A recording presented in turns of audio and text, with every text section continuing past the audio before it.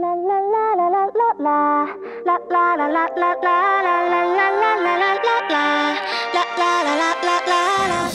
and me in the moonlight.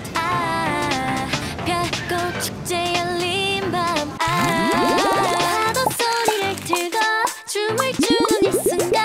이 느낌 정말 딱. 여기는 무슨 공원? 하나 오마. 오케이. Let's go.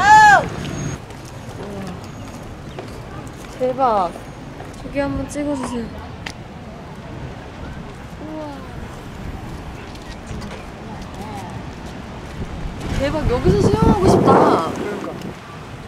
저기요, 저기. 저기서 수영하고 싶다. 색깔 진짜 예쁘다. 너무 예쁜데 물 색깔? 물 색깔? 저기서 찍으면 바다랑 나와요? 어머어머. 잘 잡아보자. 오. 날려놨어. 잘 잡아야 돼. 이 묶는 걸 사야 되나봐. 여기 이렇게 묶는 거. 그게 물 색깔이 너무 예쁘다. 진짜. 진짜 여기 받을 때. 이렇게 꺾여요. 우와, 여기 진짜 들고 못 찍겠어, 사진을. 벗겨지. 네.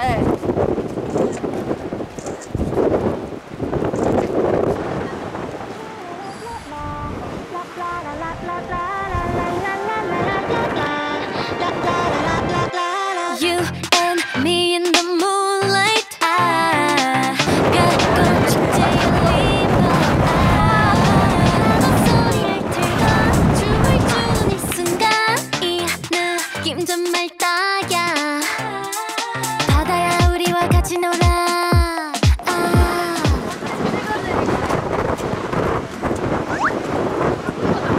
한국 사람이세요?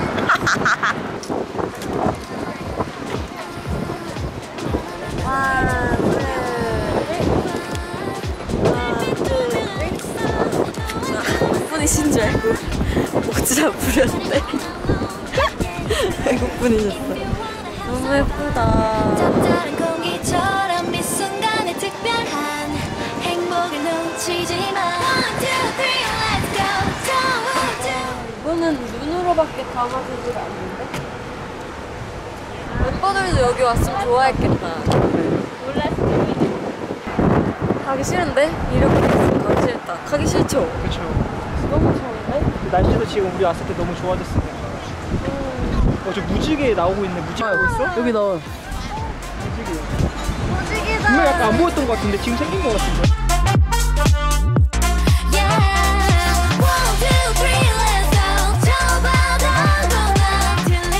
아니 진짜 핸드폰이 흔들린다니까?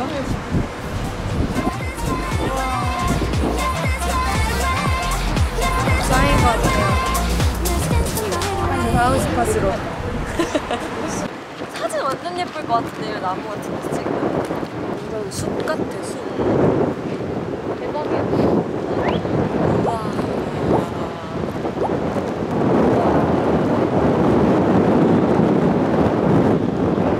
수가 하와이 갔다 그랬어. 시원한데.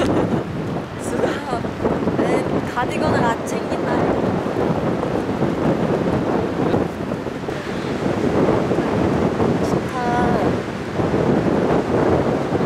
여기서 그냥 찍어도 되겠네. 너무 예쁘다. 차가울 것 같은데? 우와. 아빠 오늘은 피곤해. 수영할 수 있겠는데요? 지가. 와. 물 진짜 깨끗해요. 수다 떨다가 밤새는 거. 반짝이는 파도 더 버리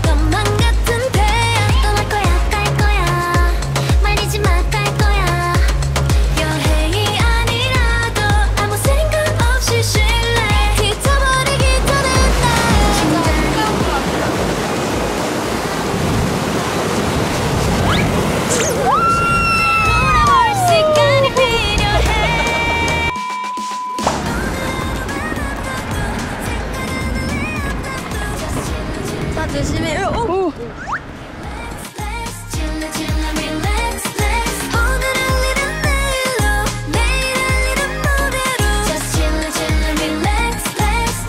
시간 뒤에 할 수 있는 거예요, 수영을? 설마. 가는데 그렇게 오래 걸린다. 여기 길만 건너면은. 근데에서 파스 찍어요.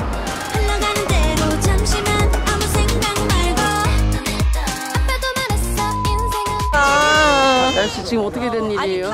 지금 날씨 어떻게 됐어요? 그 뭐냐, 저희가 스노클링을 하러 왔는데 지금 차까지 대절해가지고 차 빌려가지고 아쿠아 슈즈 사고 지금 난리가 났는데 여기 지금 7명이 왔는데 오늘 안 한대요. 해파리. 해파리 때문인 것 같아요. 그니까 해파리. 물이 저렇게 맑은데 빛나지 않아요? 빛나요 진짜.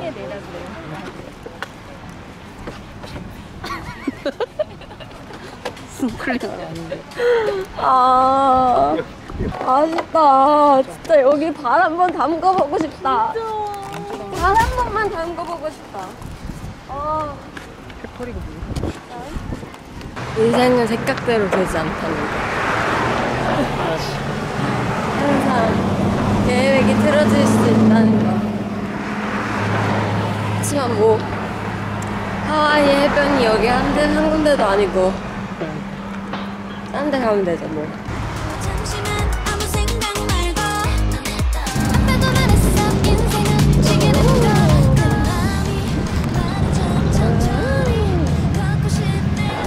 신난다. 바다 공개.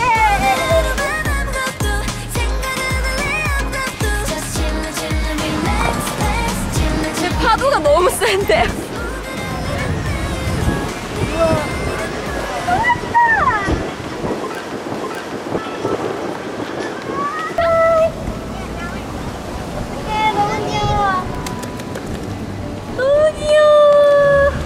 너무 귀여워요.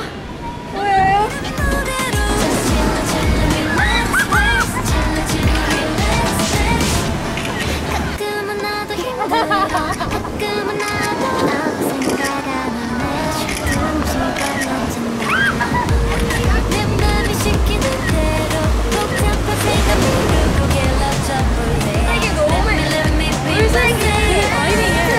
너무 예쁘다.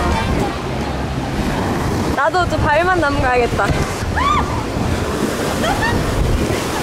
우와, 나 카메라 빠뜨릴 것 같은데?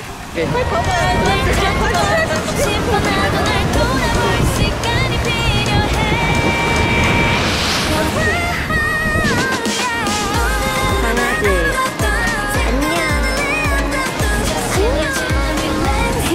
우와.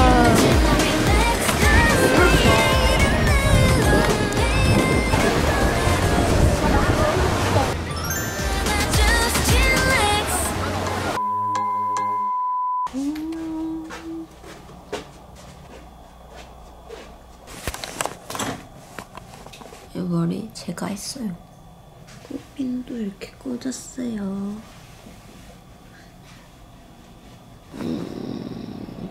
아침에 다이아몬드 헤드를 가려고 했는데 우리 왜 못 갔지 다이아몬드 헤드?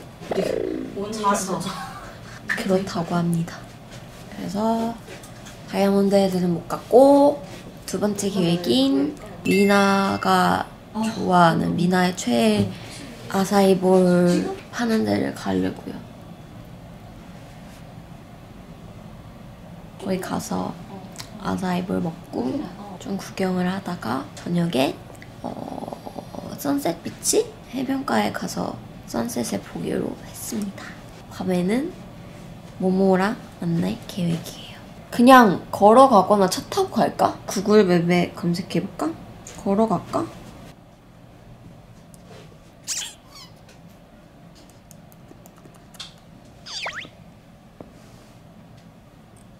하와이를 즐겨보도록 하겠습니다.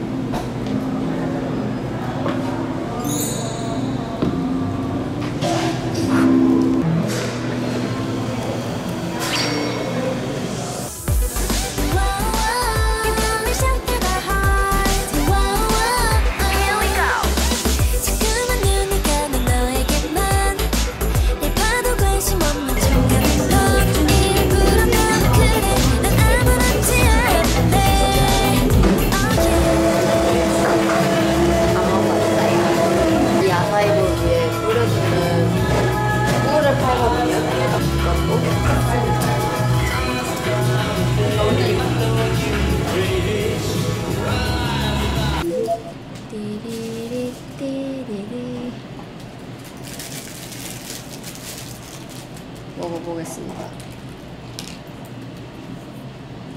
이거 자체가 다네. 그치? 달아.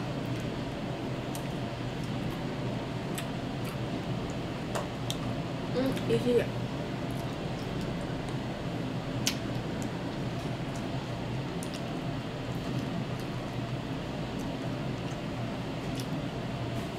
물 하나 더 살 걸 그랬나? 맛의 비결.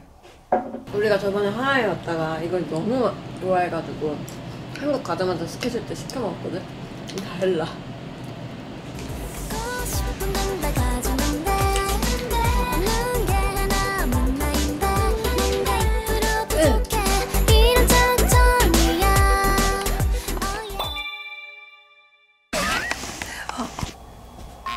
졸려. 그냥 이것만 먹고 다시 나와도 돼요. 하와이를 지겨보도록 하겠습니다. 하와이를 지겨보도록 하겠습니다.